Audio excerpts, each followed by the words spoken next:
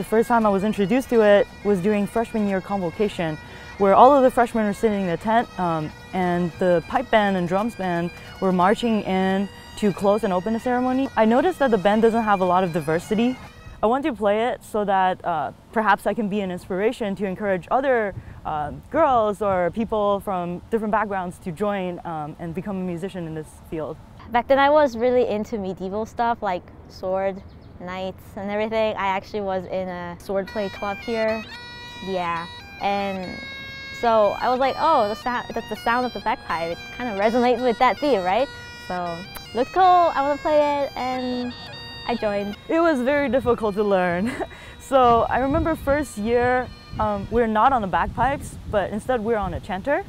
The chanter looks like a recorder, and then you're mainly learning the fingering, so like which hole to press for which note. And that was easy because I played flute before, so remembering the fingering and everything was quite fun too. And then we moved on to this bag thing, and that's where it got not easy. It was really hard for me to making sound out of that bag, squishing it with my arm. Yeah, that was really hard. How long does it take one to learn how to play the bagpipes? I would say at least a couple of years.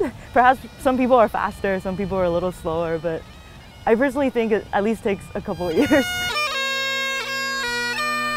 Whenever I was stressed with finals and projects and everything, I would pull out the pipes and just blow into it, which is a great stress reliever. Oh, I enjoy it so much. There's so many days when I walk home, I'm humming or whistling bagpipe tunes. That's just amazing.